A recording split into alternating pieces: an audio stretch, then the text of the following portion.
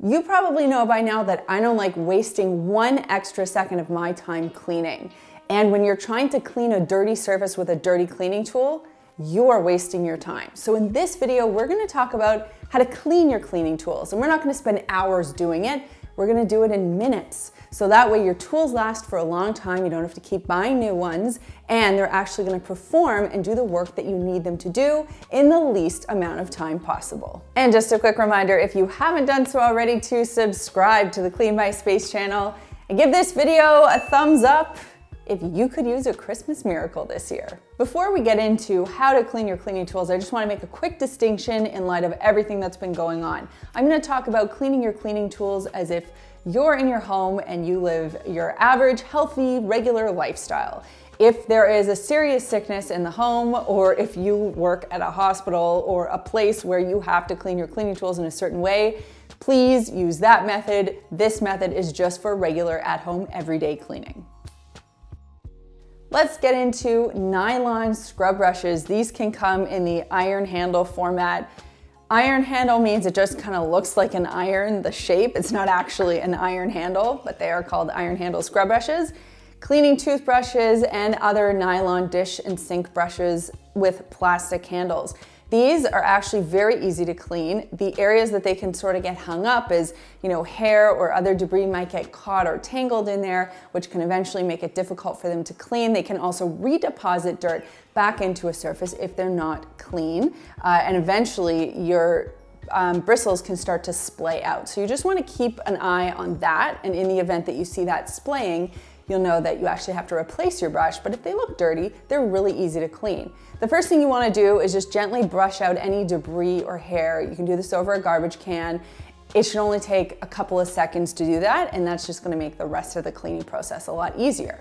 Next up, you can do this a few different ways. You can put your nylon bristle brushes in your dishwasher. That's a really easy way to clean them. The high heat is great. It's gonna get rid of a lot of those germs.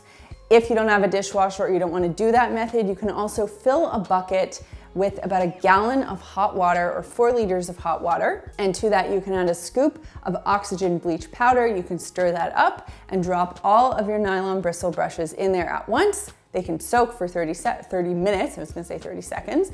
Pull them out, give them a rinse, and let them dry. In terms of how to clean sponges, my opinion of this has changed over the past couple of years because we've done a lot of work with sponge companies, as I'm sure you know, and I have picked a lot of people's brains over this topic. So this is what they have told me from the head honchos at the big sponge companies.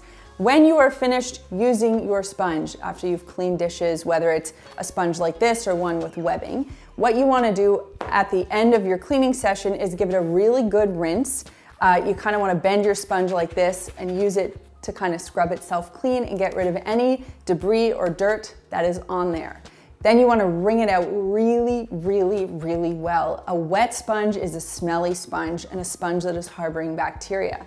If your sponge is damp, dry, and you stand it up and lean it kind of against your backsplash or something like that, it gives it the opportunity to air dry. And a dry sponge is a sponge that is not the best breeding ground for odor causing or other bacteria. Now, of course, you can put your sponge in the dishwasher, you can wet it and put it in the microwave, you can boil it for 5 minutes.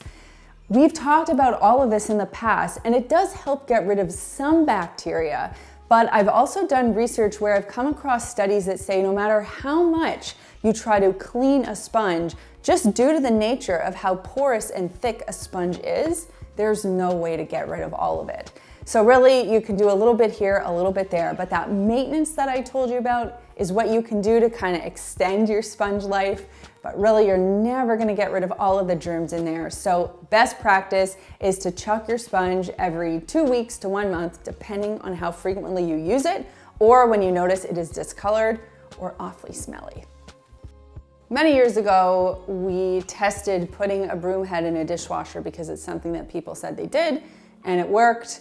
And actually, I found that it kind of ruined the broom. So for me, the best way to clean a broom is the same way we've been talking about cleaning so many other cleaning tools, which is just filling a bucket with hot water. You don't even need to use like an oxygen bleach product if you don't want to. You can just use a good, generous squirt of dish soap and you can let this soak for a while. Good soapy water will clean any of the dirt that's trapped in the broom.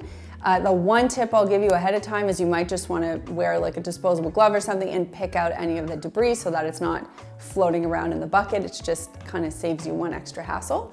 But cleaning your broom is pretty straightforward and something you do not have to think about too often.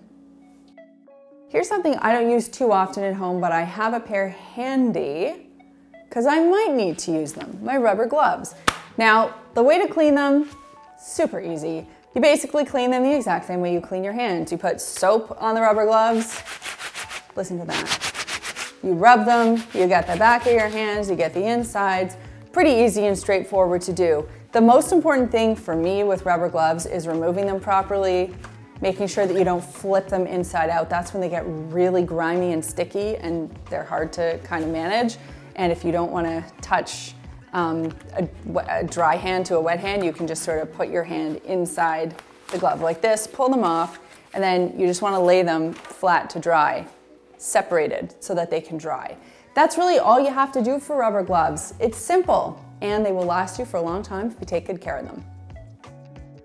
Whether you call it a beater bar or a brush roller, whatever you want to call it, we all know we're talking about the power head on the bottom of a vacuum cleaner. And if you live with someone like me that's got a nice head of hair, that vacuum is going to be full of strands of hair and long carpet strands and pet hair and all sorts of things. Strings from your clothing just get rolled up in that little brush roller. And eventually, it actually prevents the vacuum from being able to pick up dirt from a surface. So every now and then you want to flip your power head over brush roller.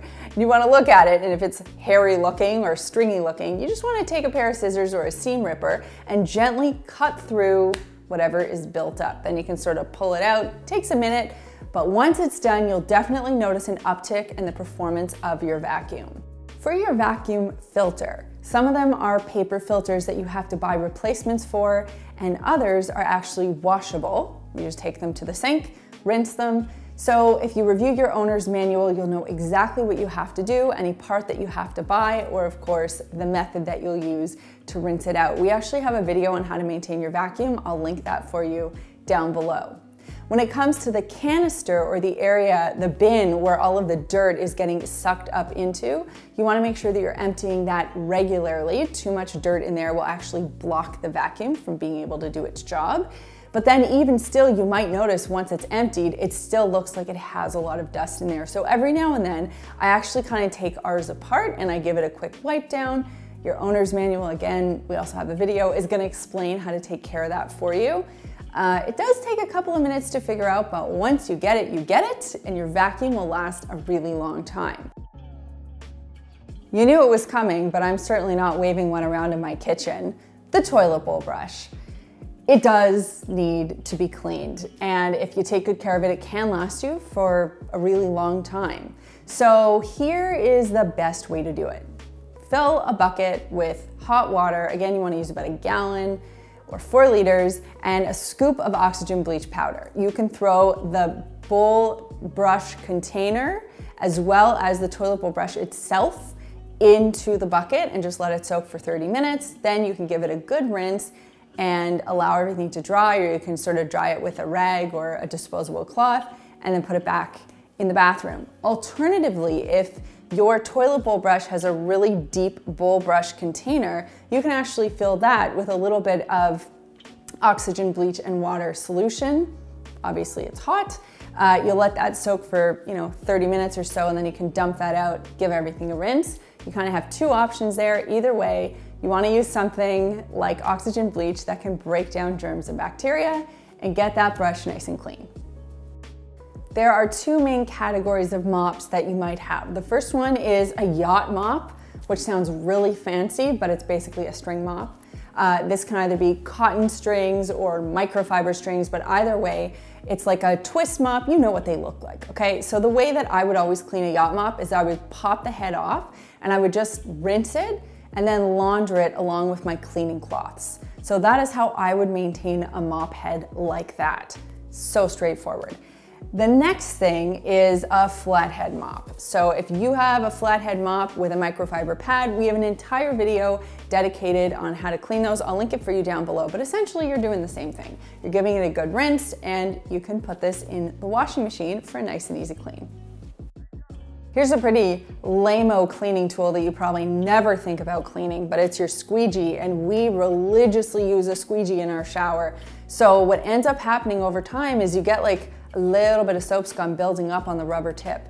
So an easy way to fix that is to use the antidote for soap scum. For us, that's just equal parts vinegar and dish soap. I was gonna say dishwater. You don't wanna use dishwater. So mix that up, those equal parts, and then you can use a sponge or a microfiber cloth just to gently clean the tip, and then you can sort of clean the rest of the squeegee, give it a rinse. It will probably take you 30 seconds and it will look amazing. The time you wanna replace your squeegee is if you notice that the rubber tip is warped or bent or split. Then it's not gonna do its job anymore.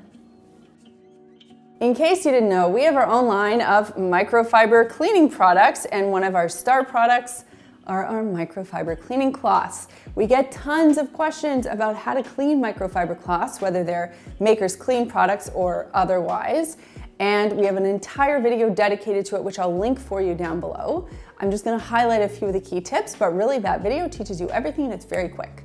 So here's what you wanna do. First and foremost, you wanna rinse your cloths after you've used them and before you wash them. That step is important because it gets rid of any of the product that has been built up and absorbed into the cloth. You don't want that in your washing machine kicking around. It also gets rid of debris, which is a really important step because you don't want debris getting stuck in the machine and kind of getting caught in other microfiber cloths. Microfiber is a very clingy material, so the more you can get rid of before you wash it, the better off you'll be. Then you can launder them with regular detergent, no bleach, no fabric softener, and you just want to mix them in with their own kind. You actually don't want to wash them with any other cotton cloths because, like I said, they're very clingy and you don't want them picking up any additional lint. But more details in that video, which you can check out down below. So that brings me to this week's comment question, which is, now that you know how to clean a toilet bowl brush, would you rather clean it or are you still just going to go out and buy a new one?